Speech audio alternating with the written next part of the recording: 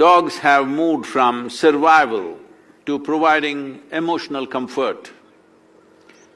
If you had a dog, if you're a hunter, if you're living somewhere outdoors, a dog is very perceptive in terms of smell and hearing.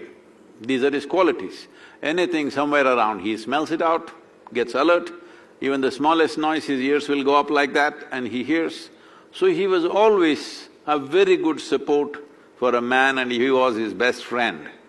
But now the ladies discovered he's the best love affair, most enduring and unfailing love affair.